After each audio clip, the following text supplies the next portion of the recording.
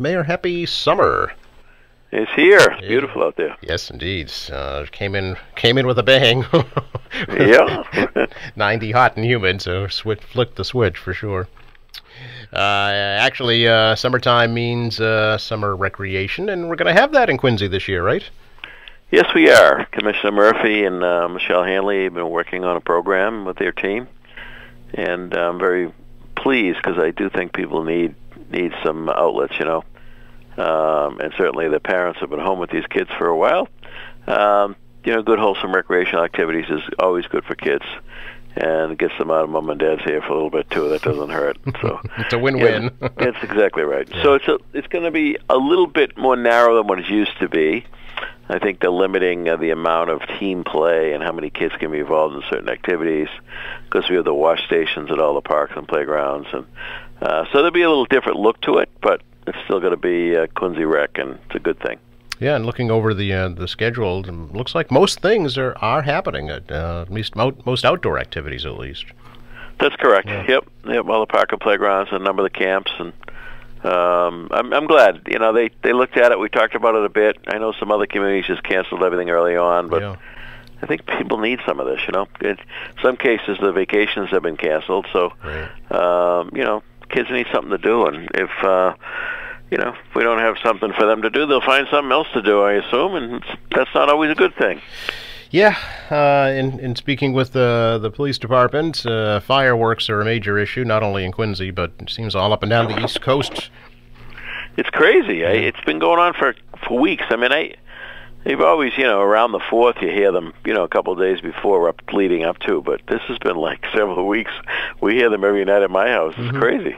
For folks who want to find out more about the programs, QuincyRec.com on the website, good place to go, certainly. You can Absolutely. Sign up, and as I understand, most of them are being offered for free, is that right?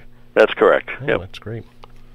Can we talk a little bit about an event held back on Wollaston Beach on Saturday, Mayor, in support of the Quincy Police Department? I know you were there for that. I was invited to go down and invited to make a few remarks. It was not just Quincy Police, but certainly police from the South Shore, and I know some people from Boston there as well. In fact, Mrs. Chesna was there, Michael Chesna's family members, who died in Weymouth just in the last couple of years. So, it was a nice spirit there. These were friends and family members of police officers. And they want to remind people that the police officer has a very difficult role, and they need our support. That 99.9% of the police officers do the right thing, do a good job. Unfortunately, when something doesn't go well, it makes national news, and which is unlike any other profession. I mean, there's bad apples in everything in life. It doesn't. And I don't mean to minimize what's occurred at all, but the reality is most police officers do the right thing. The vast majority of them work very hard every day, and what they deal with each and every day, Joe, they see the worst in humanity every day. Mm-hmm. The calls they get, to the domestic violence stuff, the B&Es, the drug deals. As I said on Saturday, most of police work is responding to calls to people in need. So it was a nice event. It was hot there, I'll tell you, but they had a nice turnout. It was peaceful and very positive. Yeah. As you're aware, the mayor of Boston declared racism a public health crisis in the city. Do you think that's needed in Quincy? No, I don't. I think that's a really overreach. I just don't see the public health connection. I mean, we're in the middle of a public health crisis with the pandemic. This is certainly a social justice issue, and it's one that should be talked about, and we need to make some changes in this country overall to make sure that everybody has equal opportunity, and we don't that people shouldn't have to deal with in this day and age bigotry or racism in any way. So I think there's still continued work to be done, and we're all humans, and there's a lot of great people, there's bad people, there's good and evil in the world, and we're going to deal with that every day. So, we'll continue to work it. I think as I've said from time to time, Joe, there's this effort to defund police, and I'm not sure what that's all about. I think there has to be more emphasis on education from K to 12, for example. I think that's where the inner cities are failing.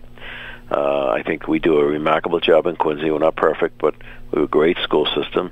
Every kid, no matter their race, their creed, their religion, their background, gets an equal opportunity to succeed in the classroom. They get great support in the classroom. So, we've got great parks, we've got great libraries. All these quality of life things help everybody, gives everybody an opportunity to enjoy, to succeed.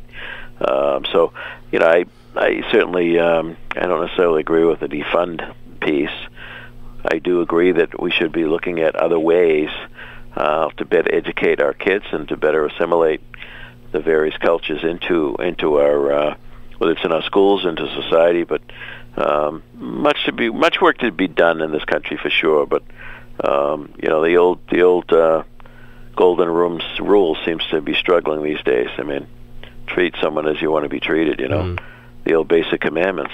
Love your God and love one another. So hopefully, we'll see improvements in this country. And I think that the virus, everyone being cabin fever for a while, I think that played a part in some of the demonstrations as well.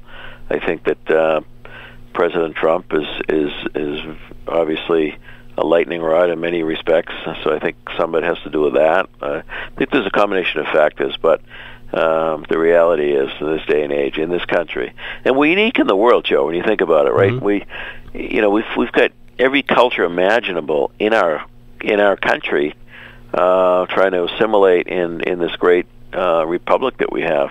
Very few countries have that. So, there is that chance, those conflicts that occur between cultures, between faiths and religions, because we're not all the same here.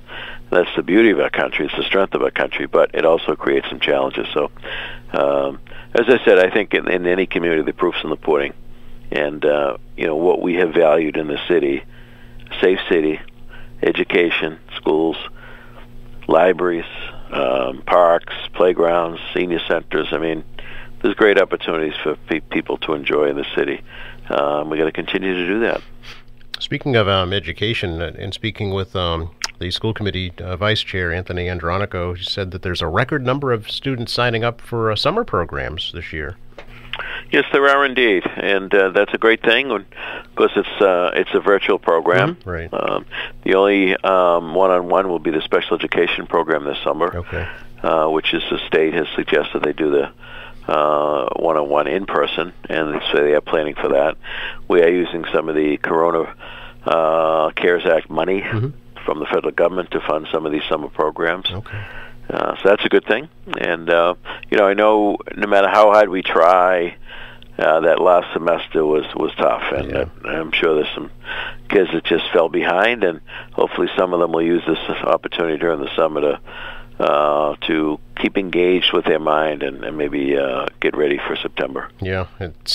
What does September look like right now? Do you have any idea? That is a hell of a question, yeah, Joe. Yeah. I just hope we can get back in the schools and, mm-hmm. and get back at it.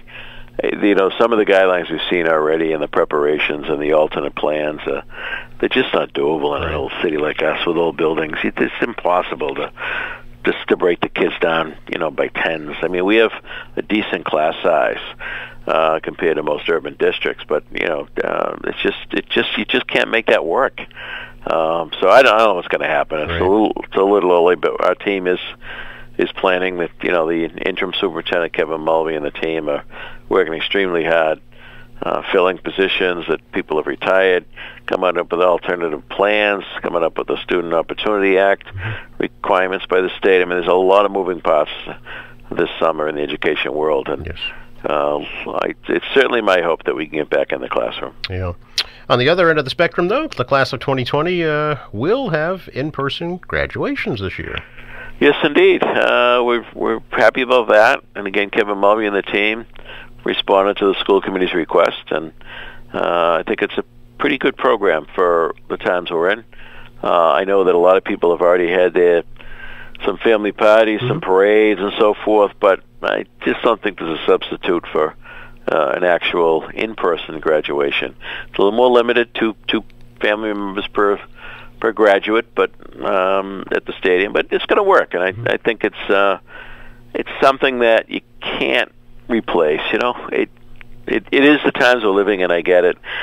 We had to wait that period of time through the phasing to get the permission from the state to do it, but I think it's going to be awesome for people. Yeah. Is there a deadline for folks to register for graduation? Do you know?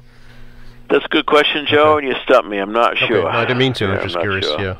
I know it's being done. Actually, the Boston Cannons are helping out with their ticketing system, which is great. Yeah, which means there is a deadline of some sort because they have to have the numbers ahead of time. They have to sign the tickets by seat and all. So anyone has any questions, they should call the school department superintendent's office, 984-8700. 617, of course. Excellent. Mayor, I appreciate your time as always. My pleasure, Joseph. Enjoy the beautiful day. Yes, you as well. Stay off the beach, though, because there's piping plovers nesting on Wollaston Beach. I saw that. I see. That's a new. You always hear about it in Duxbury and some of the South Shore communities, but wow, at Wally Beach, that's pretty interesting. Well, you know, there's less people there, so they figured let's move in and take over. Yeah, when I was a kid, it was horseshoe crabs and jellyfish. That's right. I remember that too. Thanks again. Take care. Bye-bye. Bye.